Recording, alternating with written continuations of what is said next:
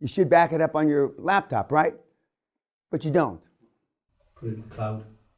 Put it, well, wherever. Put it up your arse. I don't care. You know? Use it. Yeah. You might feel better, feel okay for a while. But a suppository this big might, well, I'm not sure exactly what it would do.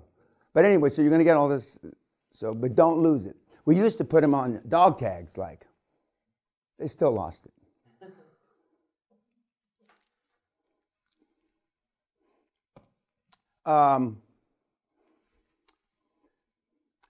So how was the wee one? The wee one from last night. Your boy. Not your boy, my boy. I'm disappointed. Huh? He's ruthless.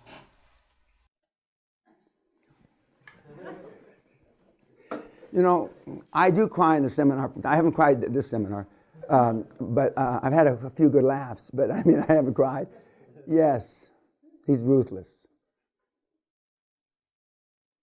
He's arguably of the guys from the Industrial Revolution time. He was allegedly the worst. He made all those other guys pale in complexion. And then he got goody two-shoes towards the end.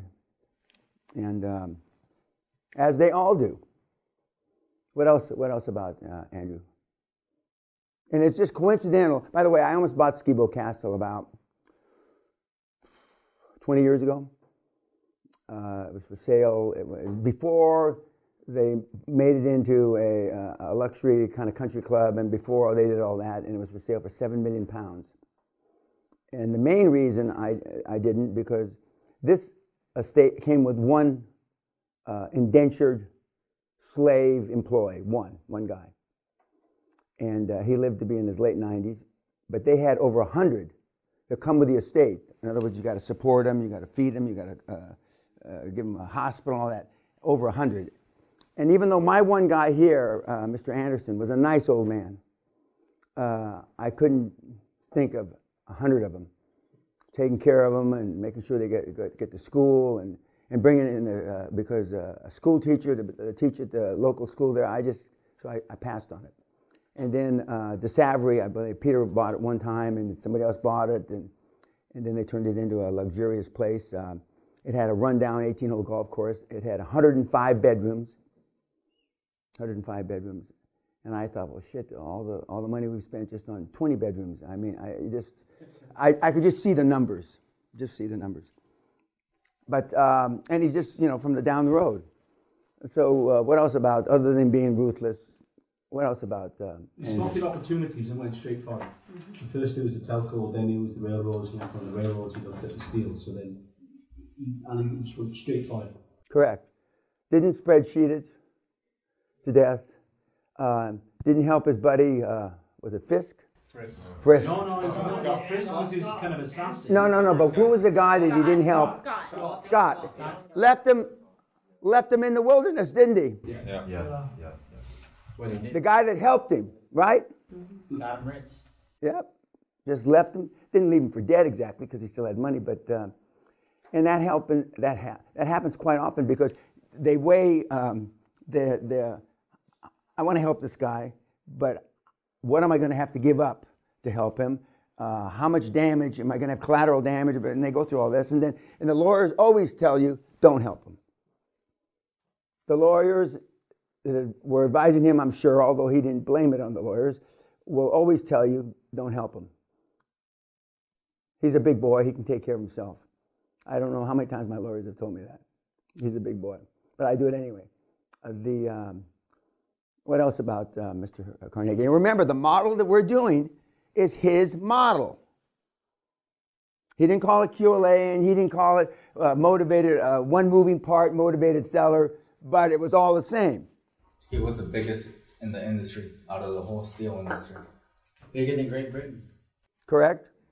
He was real dirty when he sent those letters about the competing railroad, or the competing steel mill. Yeah. Homogeny, was it? Yeah. No, it doesn't have homogeny. What the hell does that mean? Just bullshit. I don't know. It's bullshit. It's bullshit. Sounds like consortium. It's like consortium. Yeah. It's an amorphous. You don't know what it is. But yeah, and but in Scotland, especially from here south, you can't find anybody that has any bad thing to say about him. But I mean, every other town's got a library, a school. That he gave money, he donated money to his little house, his little wee house is like a museum now, where he was born. And in those days, the guys were born in their houses. But he was a relentless, unswerving, ruthless businessman. And he cut to the chase, had self-confidence, and he wasn't an alpha male. It's hard to be an alpha male when you're only 2'8", but anyway, he wasn't any of those things like Steel Ballmer, who's a big guy. But he epitomizes the things that we've talked about, the characteristics of a majority of the, not a majority because the majority aren't, but a majority of the guys that we've talked about are like the traits that he portrayed, or he held high. And then towards the end of his life, and then you don't hardly read anything about the one daughter he had. He was 51 when he married her. I think she was 30-something. Yeah. And anything else? He invested $275 and it paid him $5,000 a year. Yeah, that sounds like a Ty Lopez deal.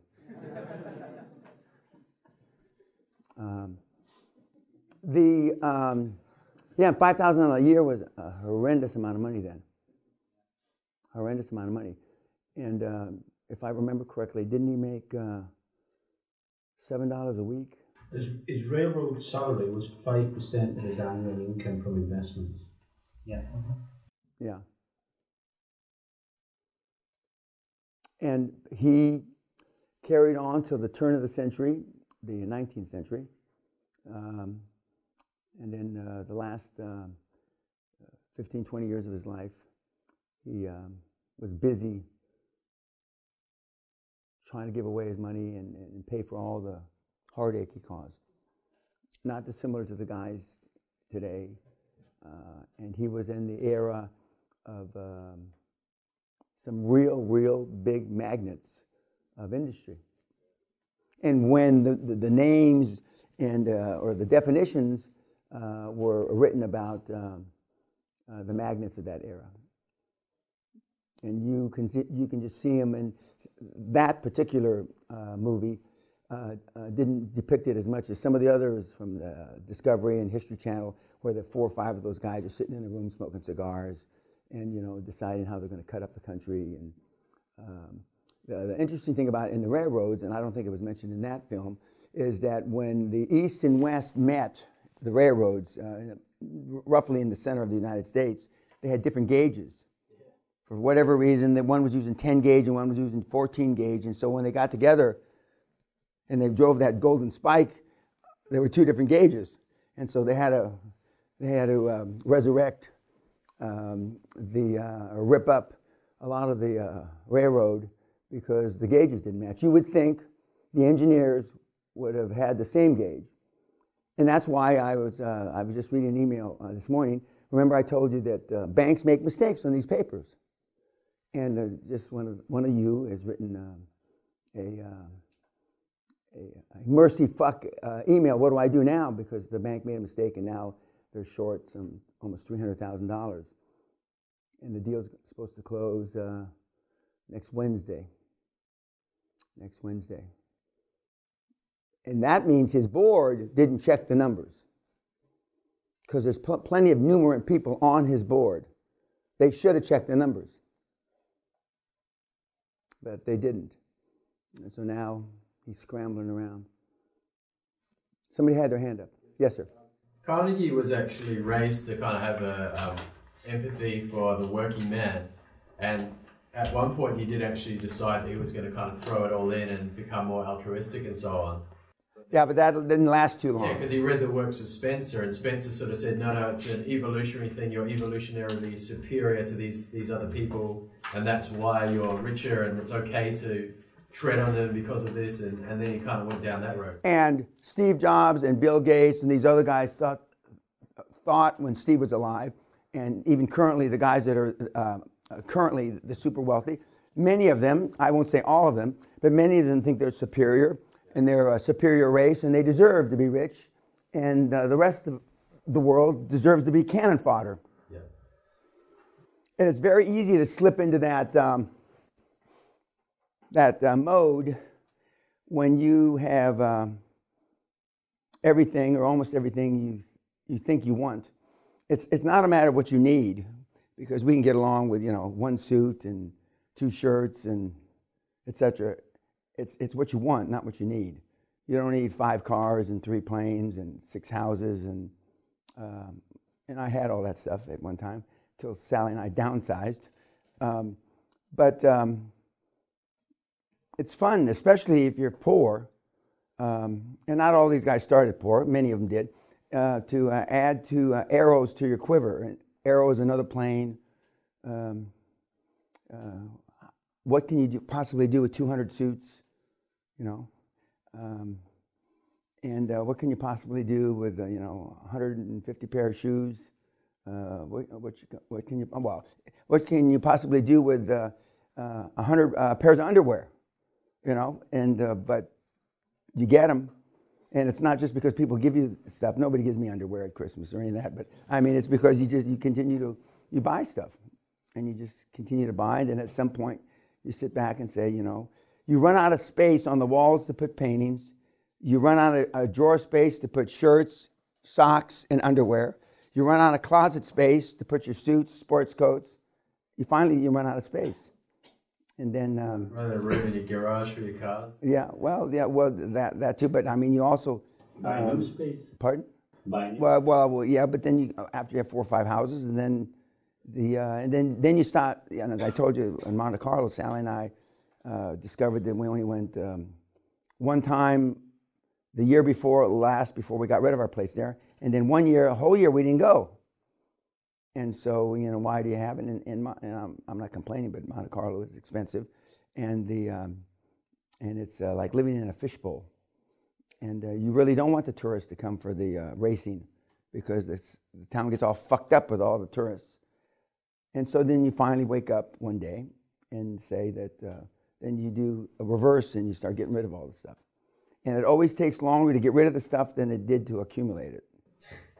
It almost always takes longer. Anything else about Mr. Carnegie? Yeah. He compared work to war. Yes, he did. Now, you've heard that.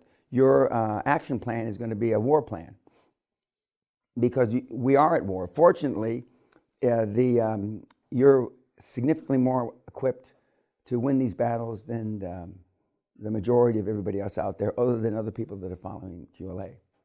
There's no comparison. It's like the famous line in the movie with Kevin Costner movie about Al Capone, just like a guinea to bring a knife to a gunfight. Everybody else has got knives, and you have guns, you have howitzers, you have artillery. There's no comparison. And you are able to do this with really less equipment, because when you're not bringing in, for the most part, equity into the transaction, and it's only commercial debt tied to seller's financing, the deals get done quicker, and they can be changed at the last minute, and you don't have to go back to the credit committee and get an underwriting. It's just you and the seller, and it's a lot simpler. And even those deals can fall apart. But once you understand the vulnerable points or the pressure points of a transaction using QLA, it's much easier to figure out what may go wrong before it goes wrong, and then be able to close the deal. Anything else about? Yes, sir. Yes, ma'am. He had self-doubts before, and he would say this affirmation as like all is well and upward and onward, and that self-doubt vanished. Yeah, I mean, everybody on the planet doubts. The difference is the high-performance people don't share their doubts. I told you a couple of days ago, when you come home and how was it at the office? What did you do? That's just rhetoric that somebody wrote in a pamphlet one time. Everything's great. Couldn't be better. This is what I would answer, and what I did answer. Couldn't be better. Everything's great. How was your day? Terrific. How was your day? How do you look at the future? Better than terrific. Because words matter. And if you allow yourself, even if you had a shitty day, if you allow yourself to share that doubt with your kids, with your significant other, your parent, it becomes a self-fulfilling prophecy. I don't know of any day that I was depressed. If I was depressed, I sure as fuck never knew it. Some people that are really suffer from depression, manic depression, their highs are high and their lows are low. But the outlet, your outlet, will be your affirmations, maybe that's why Napoleon Hill said to say affirmations 10 times a day. I'm not sure. Maybe it's from input that he got from Mr. Carnegie when he started to write that book, these many decades ago. Anything else about, yes? So he sold his business for $480 million, but he could have got another $100 million. Correct. Well, and the story is he could have got even a lot more than that extra $100 million. Yeah. But that $480 million made him the richest guy on the planet. Because he never asked. Correct. He didn't. He wanted out. Motivated seller. Yeah, that's exactly right. A motivated seller. And at some juncture, you went out. And most of the guys that are getting out or have gotten out turn to philanthropy. They turn to philanthropy, giving their money away, trying to do good. And of course, some of them don't. Some of them just stay, in the saddle until they drop dead. But it's a good choice. It's not a nice choice. I don't like the word nice, but it's a great choice to have.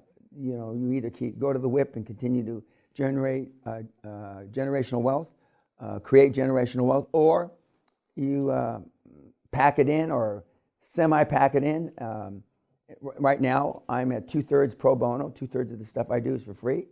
1/3 of the stuff I do isn't. The 1/3, the seminars that I do, that's part of my 1/3. But the mentor program, which is free, but at some juncture, I may be, instead of 2/3, 1/3, I may be 80/20 or 90/10. But that's a choice you can make, and it's normally based on your health. My health is still super, other than my arthritis that I have.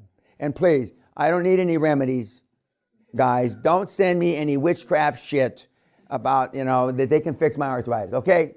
I appreciate the effort, but don't, okay? Pretend you did, but don't, okay? But other than my arthritis, I'm in superb health. And so I can continue to work. Brian Rose fully expects me to continue to do this until I'm in my 80s. I'm not sure I'll do that, but it'll depend. But health is fickle. The older you get, even if you're healthy, when shit goes wrong when you get older, it really goes wrong. And so even though my heart is sound and all that other stuff, but I have no intention of getting ill. Okay, YouTube. Thank you.